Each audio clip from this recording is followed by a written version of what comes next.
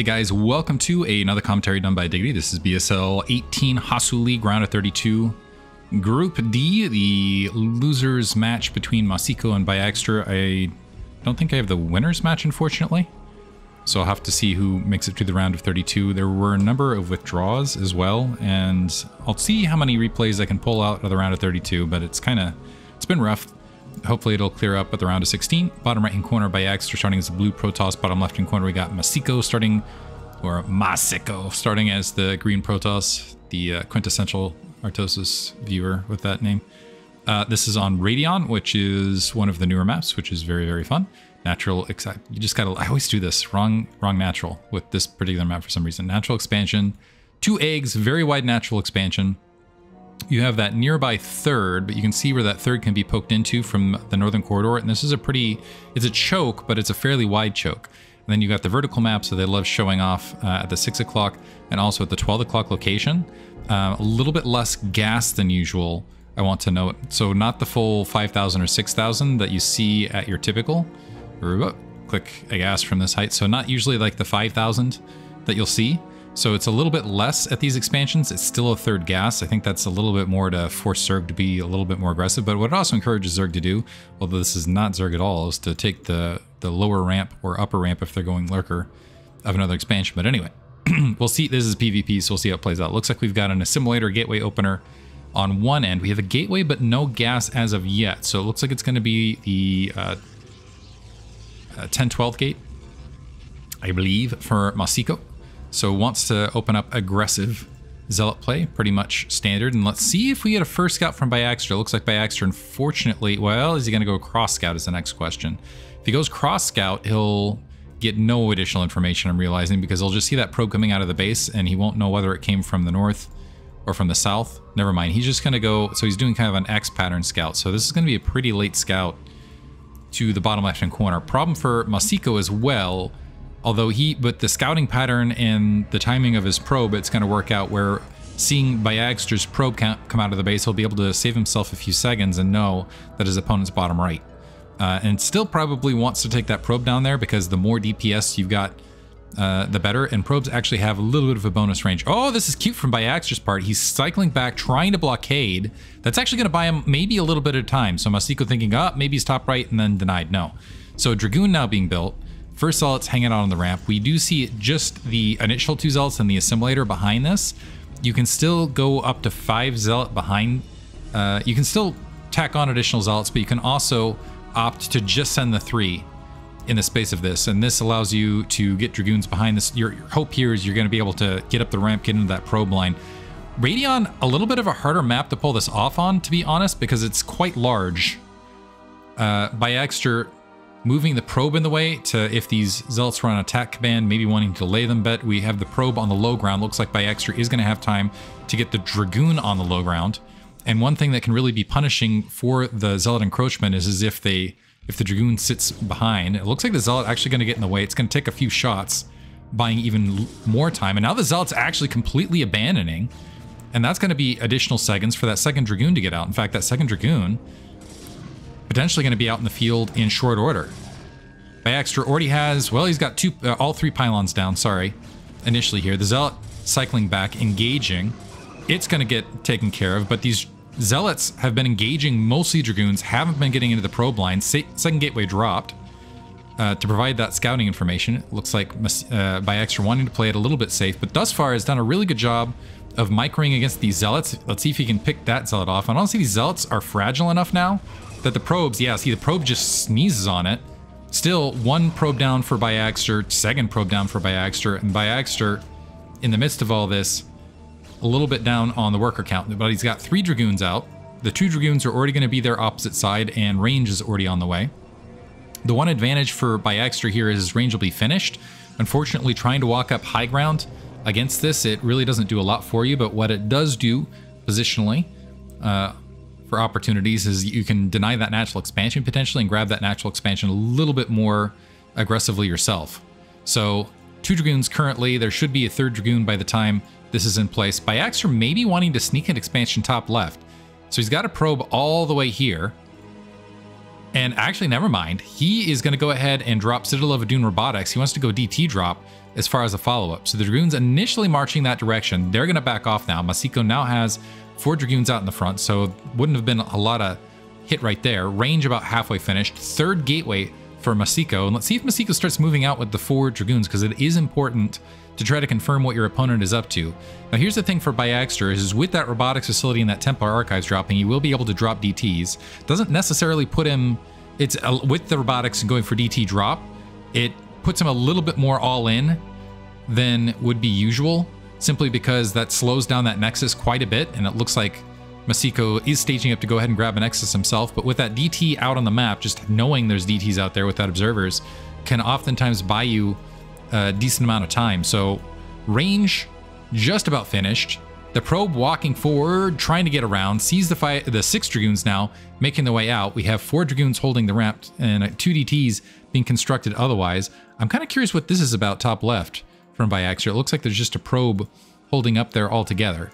Now, this will be an interesting play. So we got 3 Gate Dragoon moving forward. Once the DTs are out though, that will be instant defense. That might give time for Masiko to go. It looks like is he going to hold the low ground, or is he going to try to bully his way up is the next question. The DT's just about finished. The Dragoon's trying to press the way up. And now the DTs are going to be forced to the front. And unfortunately, without detection, it's kind of a race game now of how many workers can Masiko take out. 1 DT just being left to deal with the Dragoons. That could be a lot of workers killed. And so now Byagster, with that gate breached, effectively all in with this DT. He is dropping another Nexus top left, though. The probes drilling and trying to defend themselves. But this is still going to put Byagster economically behind. We have a forge being built. We got the forge nearly up. Dragoons pocketing to go ahead and defend. Finally, Byagster walking the workers away to defend them against this Dragoon. We got that shuttle up, and the thing with the shuttle is with that, and did Masiko see the shuttle is the next question, because with that shuttle in play, it's going to require even more cannons. So we got 2 cannons. Yeah, it looks like he saw it. He's got 2 cannons and a 3rd cannon being built along the corner here. That Nexus is getting slacked away at, but we do have this wild card of another Nexus here being built top left, and because there is no pylon, that's going to be a denied natural expansion, maybe a dead Nexus, honestly, because it looks like Masiko's going to let it finish. This is very brave considering there's no detection out here. The shuttle alongside now the cancellation last second, he's going to pilot out, might try to sneak his own expansion somewhere out on the map. He's got to wait for an observer, but right now he's just tossing a bunch of photon cannons down and continuing to build Dragoons, a photon cannon to defend the ramp as well. This DT on, unfortunately, a suicide mission. He doesn't quite realize it yet. So able to walk in, might be able to get this cannon, but there's plenty of cannons to defend otherwise. Yeah, got the vision of it. Is going to be able to get that cannon down, and actually might even start tacking into that army up here. In the meantime, Byagster has that base up top left. Well, looks like we're going to see a snuck expansion at that position. Masiko having to abandon his ramp. Ooh, but that Dark Templar taking some free hits as exiting out. So this is turning into a kind of an interesting match. So we got 2 bases technically up for Masiko. We've got 2 bases up for, well, soon. We've got additional base up for Byagster, which actually is letting him catch up in the overall economy. He's gotten Dark Templar holding the ramp and observe. He's definitely got the tech advantage. He's getting his 3rd gateway online. If he dropped, the one thing is we'll see if this this is a lot of resources dropped from Byagster, or sorry, from Masiko into photon cannons. He'll have observer out. Where is his robotics even? Okay, so he's built a bunch here. He's got the observatory, so there must be robotics. Is it hidden back? Yeah, that's where it's hidden. Hidden in the bottom left-hand corner underneath the mini-map, just to fool us all. But the Dark Templar, in the meantime, will provide a little bit of forewarning. Supplies even, worker count even. And the game is kind of reset, although Byagster in a decent position where he can go ahead and grab his natural expansion. He's going to have to be careful about it. The Observer pressing forward. Now, here's the thing. Dark Templar do a significant amount of damage. They play a little bit better than... They're a little bit more fragile than Zealots, but they do really, really good DPS. So, might be able to make up that deficit. The Dragoon, or it looks like, ooh, not the best Observer discipline here for Masiko, so he's getting some free damage as he's making his way across. This is going to be pressing to the natural expansion. The Observer floating forward. That Observer might get picked off as well. If Byaxter had the wherewithal actually to step forward and pick off that Observer, that would open up the Dark Templar to create even more havoc. It looks like it's holding here. This is closer reinforcement position, even gateways. Masiko with a slight supply advantage, but he's holding, waiting for the reinforcements to get here, at which point I presume he's going to dive into this natural expansion. Couple photon cannons getting dropped opposite side from Byaxter. I don't think they're going to be up in time. So let's see if that Observer gets picked off and how this goes. Masiko now diving in, the Dark Templar sneaking its way across, the Observer fanning its way back, and Masiko seeing those cannons about to come up is going to pull out. And now, unfortunately for, and I think he was thinking, ha ha ha, that natural expansion's so late, I'm in a great position, totally not recognizing that, okay, he's got enough out there that this wouldn't just be off the amount of gateway production. So the Dark Templar are going to try to sneak back across. We've got a single Zealot trying to defend this with the Observer. That is going to be insufficient. And it looks like it was not on patrol or attack maneuver. Finally going to respond. The Dark Templar looks like it's going to get engaged by these two. Well, there's the Observer. The Observer's not going to pin on it. 6 kills on that Dark Templar, by the way. We see, so continued problems. Dark Templar now pinned in a corner. But so now we got 3 bases. No worker lead yet. Now it's going to go ahead and get taken care of. No worker lead yet, but it's off the 3 Nexus. There should be a surge for Byaxter. Right now he's down 20 supply, though.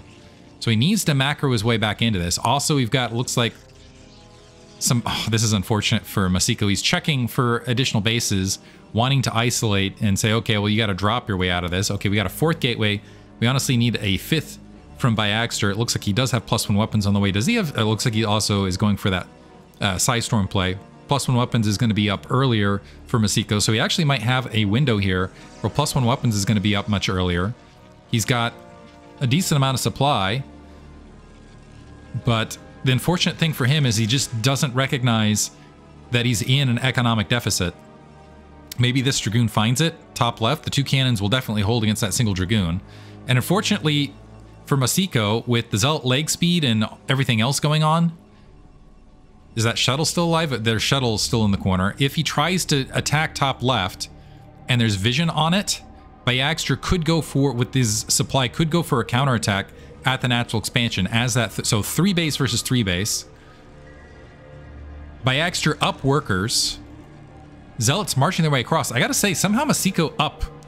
So where I was saying, okay, never mind, he's got that, but he's got 3 bases up too. A bit of a spread overall. So now I'm gonna pull back everything I said and say I'm not sure.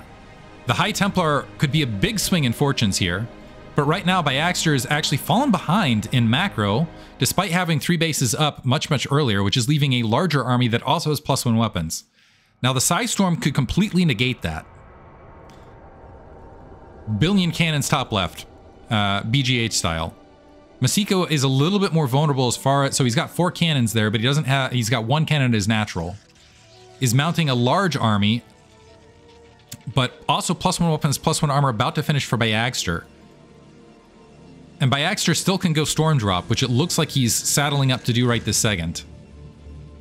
Making his way towards that natural expansion. This could be the shift in the game. Do we have a shuttle? Yeah, it looks like a shuttle's making its way top left as well to go ahead and drop in the main. A single photon cannon being warped there. But that might trigger a counterattack from Byaxter. So this game's all over the place. High Templar dropped. It's not detected. Oh, every single worker getting annihilated there. Masiko now way behind economically.